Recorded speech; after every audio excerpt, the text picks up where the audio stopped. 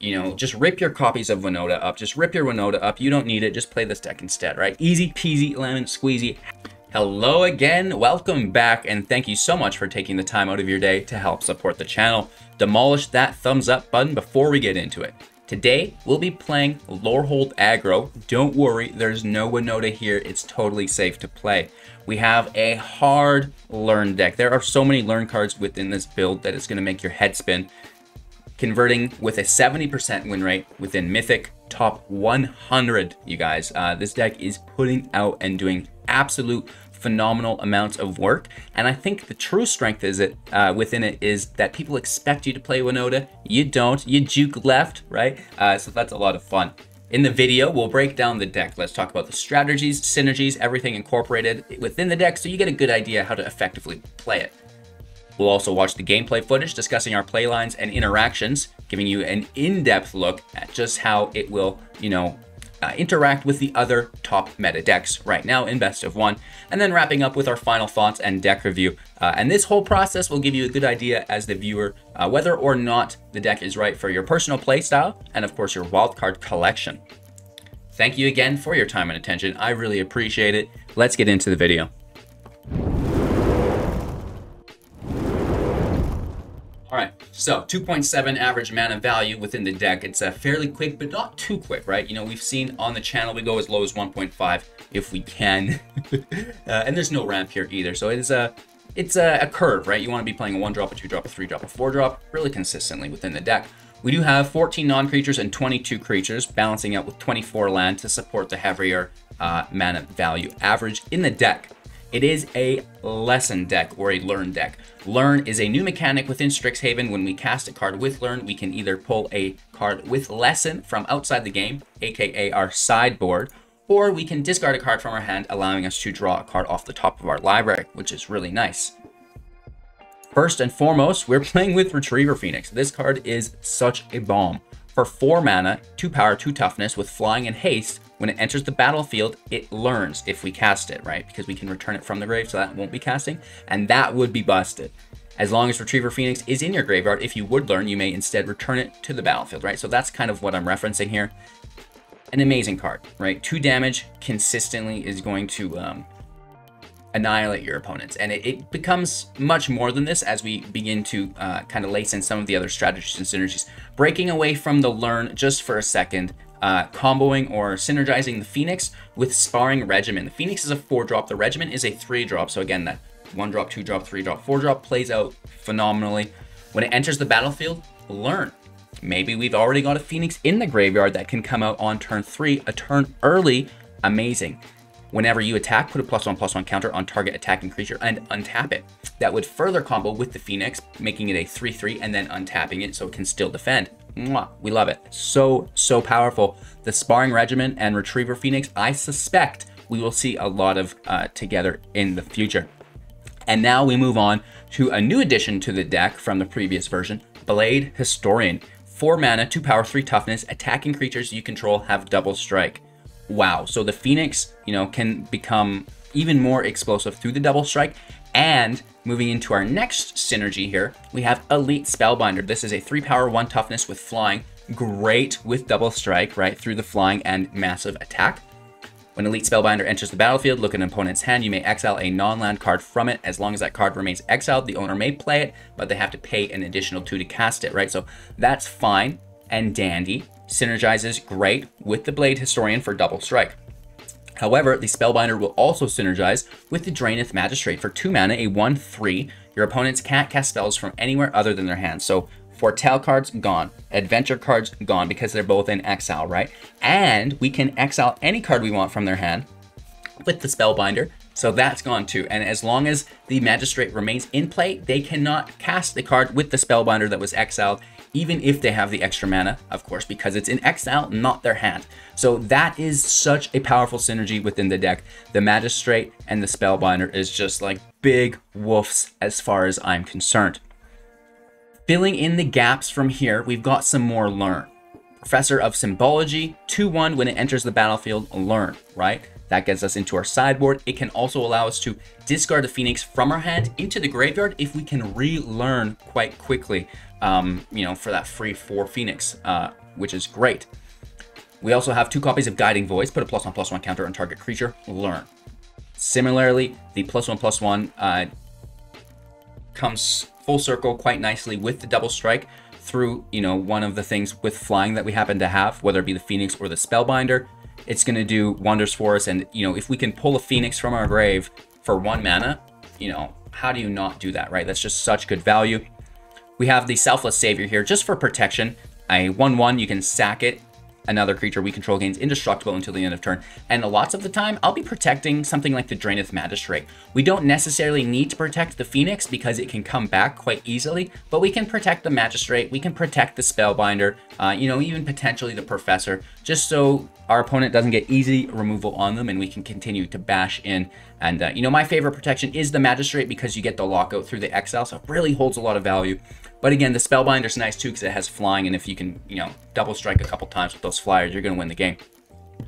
We also have 3 copies of Igneous Inspiration for 3 mana sorcery, dealing 3 damage to any target, learn. So whether you're wiping your opponent's blocker, you know, a value engine that they have in hand, like the Edgewall Innkeeper, for example, this is going to take that out, and you get to learn for the Phoenix, and potentially you can deal this 3 damage straight to your opponent and, you know, hit them with the double strike flyers for lethal, which is the bomb. And of course, we've got 4 copies of Showdown of the Skalds, an enchantment saga. When it enters play, exile the top 4. You may play them until the next turn. And then on the next 2 upkeeps, whenever you cast a spell this turn, put a +1/+1 counter on target creature you control. Put them on the flyers, right? Put it on the Spellbinder, put it on the Phoenix, and then you can capitalize through the double strike again, like we've been talking about.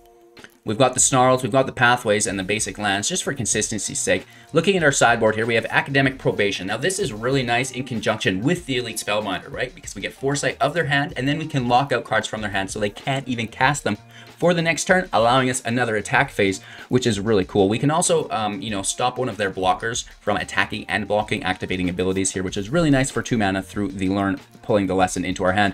Reduce to memory, this is great. It was left out of the first build, my bad. Exile target non-land permanent. Its controller creates a 3/2 red and white spirit creature token. You know, this can take care of an Ugin, right? This takes care of anything, so it has to be included within our deck for us.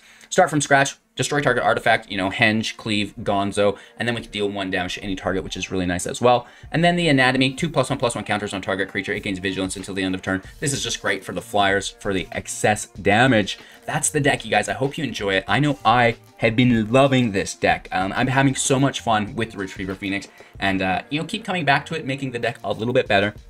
In this variant, we added the Blade Historian, reduced to memory, and I think that it is performing quite nicely. The last version was good too, but that Blade Historian, oh my gosh, is that powerful with the flyers. So that's it, you guys. I hope you enjoyed. Check out the Linktree link for all of the goodies, you know, if you want to support the channel, get into the community. I even have my Spotify playlist in there, which is really cool. So that's in the description, or you can give it a Google, easy peasy, lemon squeezy. Enjoy the gameplay footage and don't go anywhere, because we'll be back to wrap up with my final thoughts and deck review. Whew! All right, enjoy, you guys. Our opponent plays first with Lurrus. This is not bad. We do need some more land. Let's try to risk it, though. And I'm just happy to have hit Mythic, and now we can kind of play some original decks that just make our insides happy. Whatever that is like. Ruin Crab turn 1. Always. Always with the crab. Hopefully they mill a few Phoenixes. Right? Obviously not.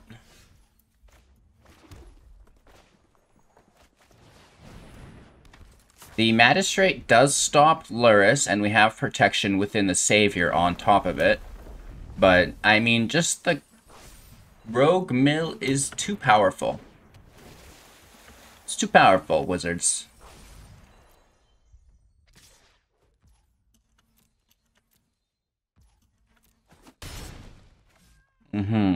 Ultra annoying. You see?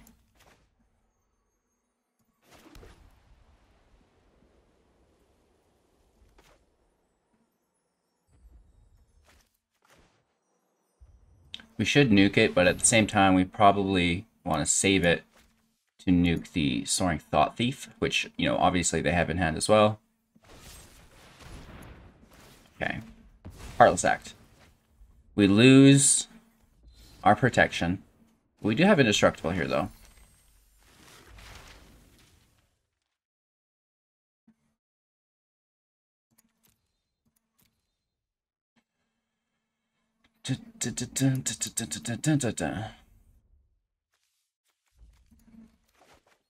I mean, it would be better to have a 3/2 than a freaking crab, I guess, right?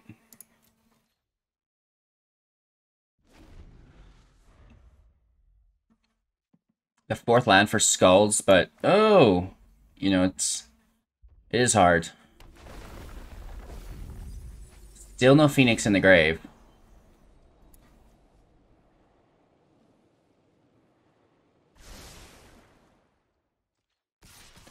As long as they don't, you know, into the story, right? That's kind of the classic narrative with the rogue deck.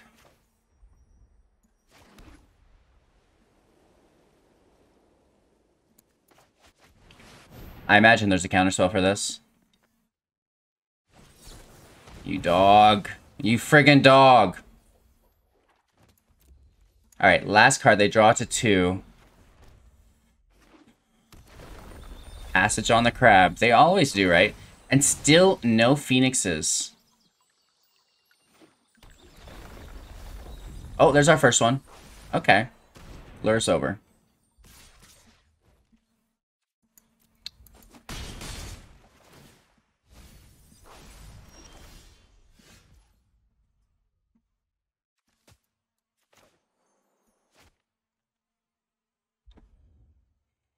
It's really hard.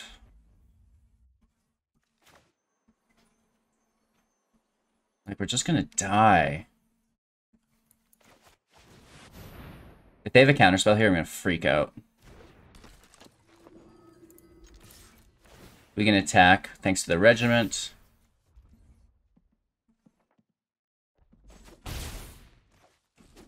Okay, we get a little hit in. We get a little hit. And now that we have Blade Historian in, we can use the Inspiration, nuke the flyer, I think. Get the Phoenix, and then the Phoenix has a double hit. You know, 3/3 Phoenix for 6 damage. Okay, we still have Magistrate in play. I would love them to sack that Windrobber.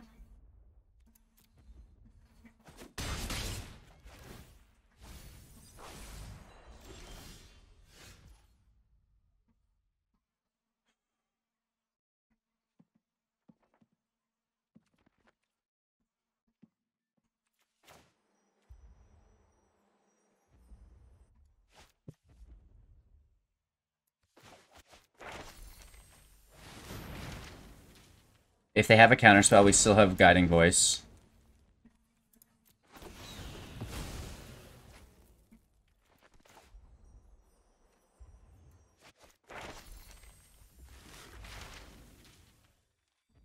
We don't really have anyone to defend. Well, the Phoenix can defend the Windrobber.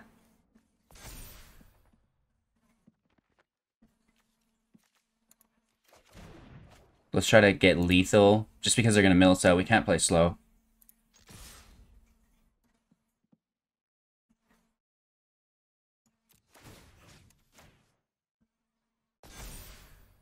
It's a big hit. 8, 10, 12, 13, 14, 15, 16 damage if left unblocked. Whoa! I don't think they did the math. Didn't want to lose the crab. Oh! Decent.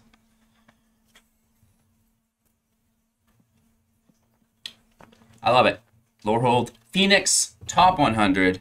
We just beat rogues. Barely, but do you ever really beat them anything other than barely? Our opponent plays first. We can allow it, right?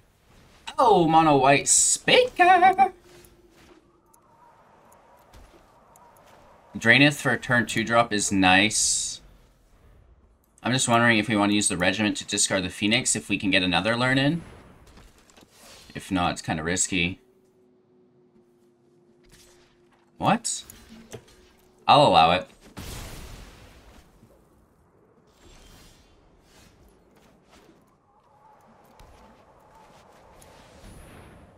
Magistrate is cool. It's not great. I mean, the Hallow Blade walks all over us. Ooh, the Shadow Spear with it. Yikes.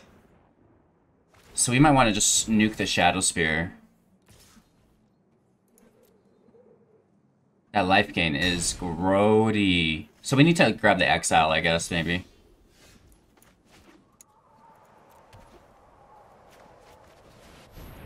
Regiment on turn 3. It's not bad. Reduce to memory kills, you know, well, doesn't kill. It makes it 3/2. That we can kill later. Or we can nuke the artifact, but then they still have the big indestructible thing.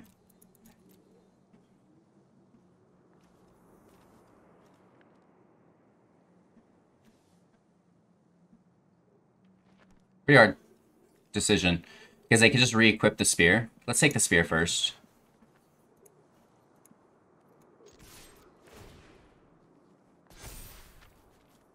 Magistrate is now at 2/4, but oh, I don't know if that's going to be enough, right?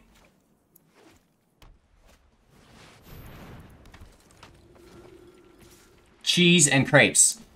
8 damage, 8 life gain. Okay. Okay. Okay. I see what's going on. Right, Maya, that was a decent play by our opponent. We should have taken the Exile instead, I guess, right? Because then we're still going to have to deal with that frickin' thing. Oh, no, cancel. Beep. Artifact. There we go. We're still in a massive amount of trouble. You know, we only have one creature. It is a 3/5, though.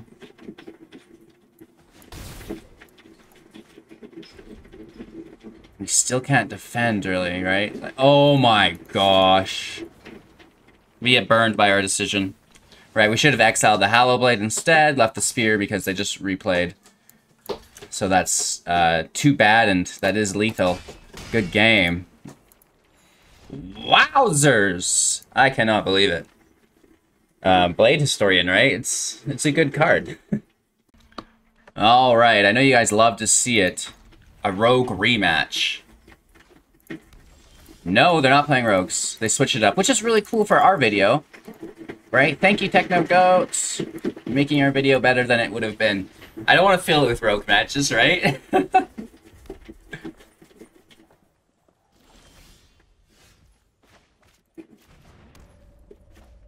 So we have the Savior to protect the Magistrate, which kind of thrashes their Bone Crusher Giant. So as long as they don't have a Frostbite or something, we need to keep this Magistrate alive. They can't play because it's in exile. Maya, I know. We're supposed to be outside playing together. And now we have this Spellbinder to put other things in exile. Whoa.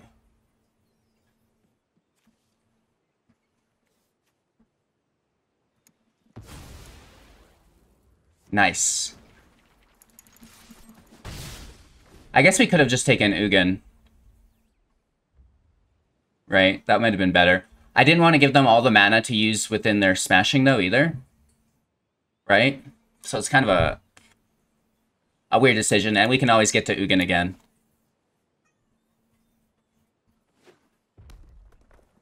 They can do 2 damage, you know, killing the Spellbinder.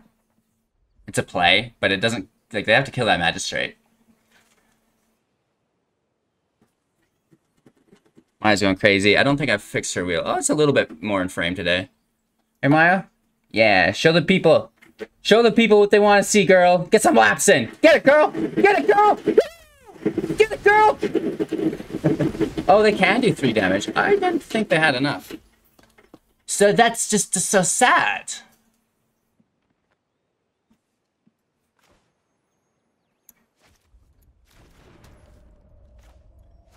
Let's try to punish them for that. 6 damage is a lot. You know, they have 4 available mana because they spent their treasure. So there's not a lot going on here. They could play the giant. It's just gonna smash through it.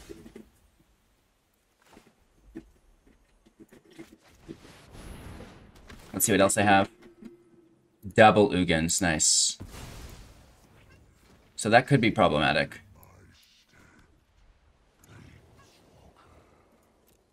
Let's hit for 6 again.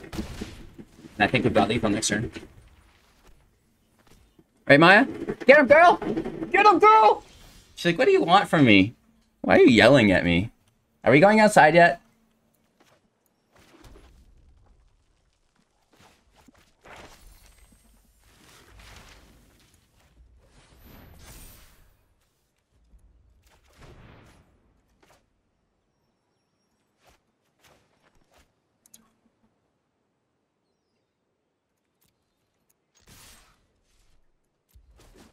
We just get it, nice and easy. Okay, we didn't even have to get in there. I didn't want to go for it and then have them have an answer, so we just sat on it for a second, and I love it. Whoops, late to the match here, my bad. I got distracted in the stonks, you guys. Oh no. Oh no, HGG. I mean, there's not much going on here. They played some lands, they played NI Twitch, and you know, we're trying to keep up. Right, we're trying to keep up. Sparring Regimen is a go. That's a nice turn 3. If we can pull a land for turn 4 Showdown, that's going to be really nice as well. Hopefully just progressing throughout our mana curve here, effectively and efficiently. Our opponent does not like Sparring Regiment. What's up, Dante? Welcome to the show. Hope you're having a great day. We have the Inspiration as well, which is one of my favorite cards. You know, oddly enough, like, I don't know why, but it just seems good. Yeah, we don't really want to exile or discard anything from our hand. Well, we actually could have and looked for a land. That might have been smart. Whoops.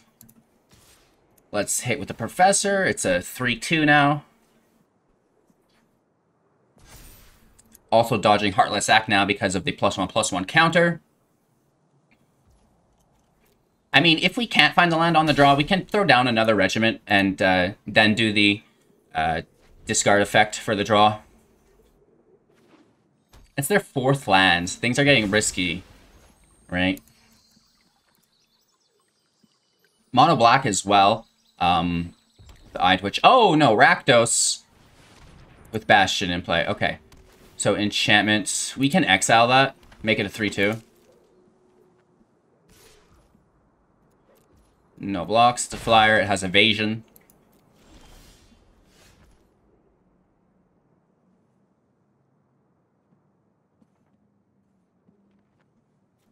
Yep. We'll go to our hand.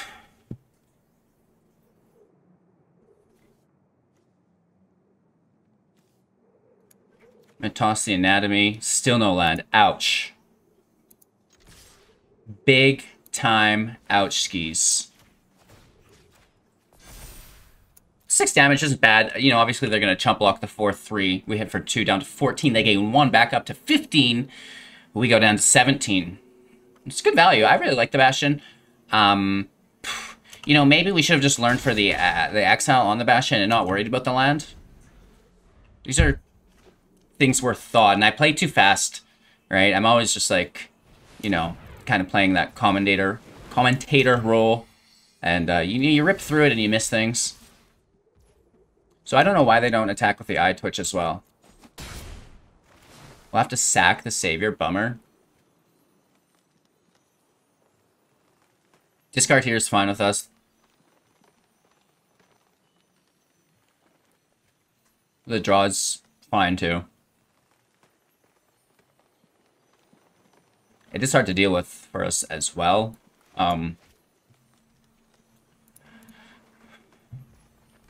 Just takes away from us dealing with the Bastion, right? So we are discarding a card and sacking.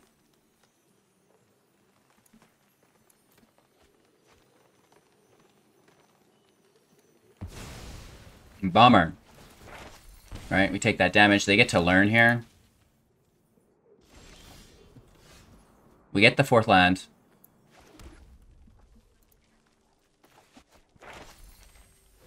Let's kill Rankle. We'll take the exile for Bastion. We attack. We double up. 6/5. Chump block. And they did get rid of our Selfless Savior, so we're prone to removal now. That's quite frightening. And looking for the Phoenixes. Like, where are you, Phoenix? Where? All right. It's not the worst. We're still at 12. Hopefully we draw that 5th land. We can 2-drop plus 3-drop. Yes.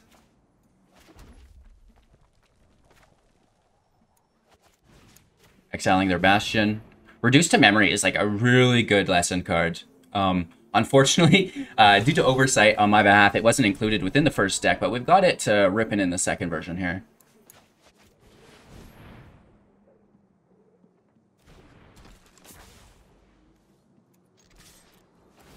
Again, it's just double Professor, Sparring Regimen. This is an 8/7. Where's the trample when we need it, right? Or the hastes, Phoenix! We have a 8.7% chance to draw Phoenix. If you want to download this assistant that I have in the corner of my screen, I guess on this side, you know, that's free. Get that in my Linktree link. It's called Magic the Gathering Arena Assistant by Aetherhub. The Heartless Act does burn our Magistrate. Our opponent's turn 2 cards in hand. One's a land. That's great news for us. We do have the blocker here, Scalding Showdown. Can take us for a rip. I want to call it Scalding Tarns for some reason. Speaking of Scalding Tarns, Unshaven Leg, if you're watching, I still have to send your card out to you. I will friggin' do that this week. So sorry. I'll give you an extra little something with it because it's taking me so long.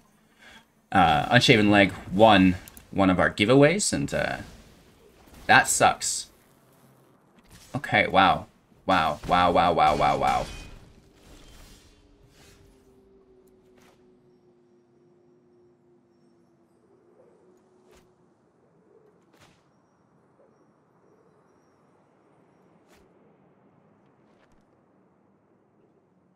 Wow. Just when I thought we had it locked down.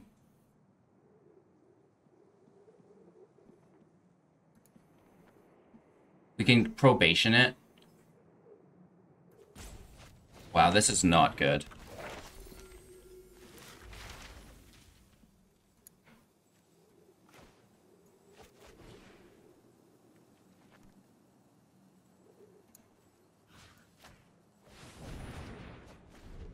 So it can't attack us. We get like a wiggle room turn. We can trade with this other thing.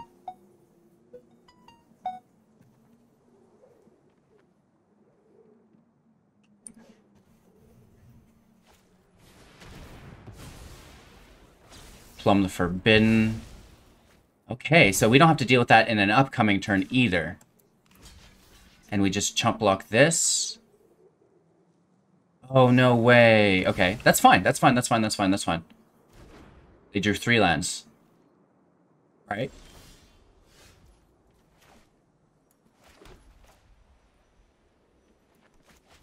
Phoenix is good. What do we grab from our hand, our sideboard here? Another Probation?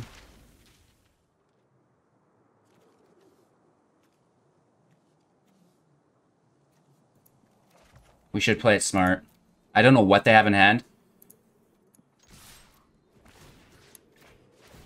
Okay, so we're dodging Heartless Act now, potentially, if these go through. I almost doubt it, though. I almost doubt it. Nope, they're good. Heartless Act is no longer relevant. We're hitting for 6. Can we top deck a Blade Historian? And we don't get to reveal their hand. We just get to choose it, right? So we don't know what they'd play. We don't know what they'd play. We have lethal next turn. Potentially. No. Why didn't they take the flyer? Why didn't they take the flyer for lethal?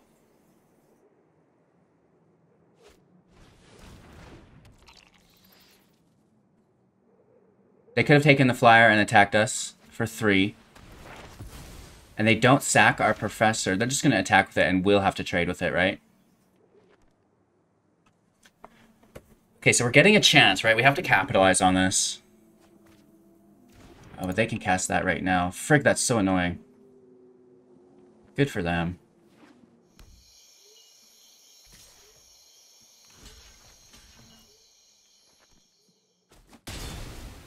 So we need a learn card off the top.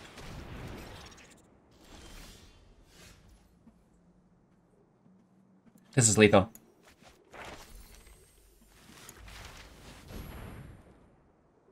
Three damage, down to 4, we learn. The Phoenix hits for 4.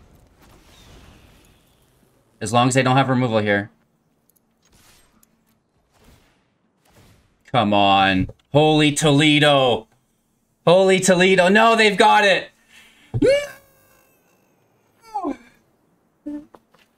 That went through!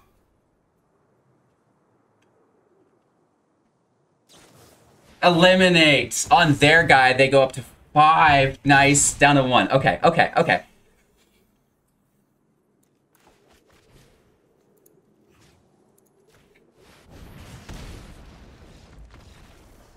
I love it.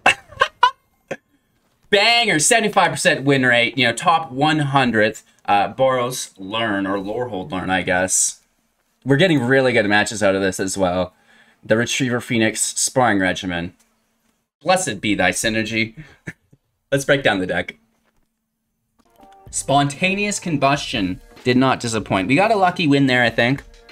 A couple lucky wins, I'm going to be honest. And I know in the comments, people freak out. They're like, how are these people in Mythic rank? Like, you're not allowed to ever make a mistake in this game. But, you know, it doesn't matter what level of player you are. We all are making mistakes on a day-to-day basis.